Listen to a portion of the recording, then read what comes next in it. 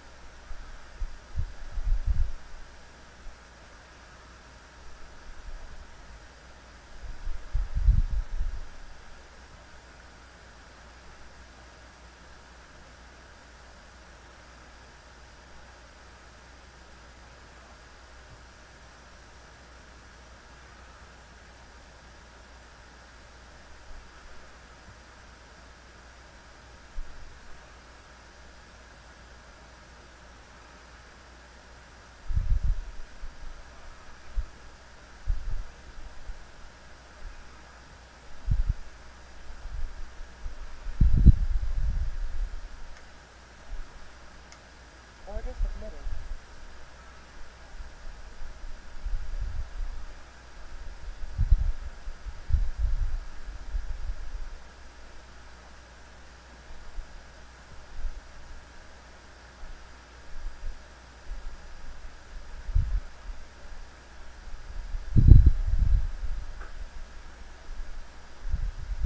Target set.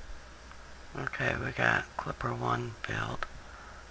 So I'm going to move my stop.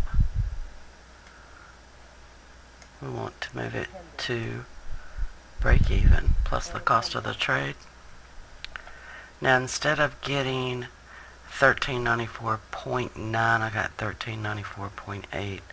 I moved it down 1 tick because it seemed to be hesitating there. So now we'll see if we get Clipper 2. Okay, I've moved my stop up to right below this bar here. We made a low followed by a higher high.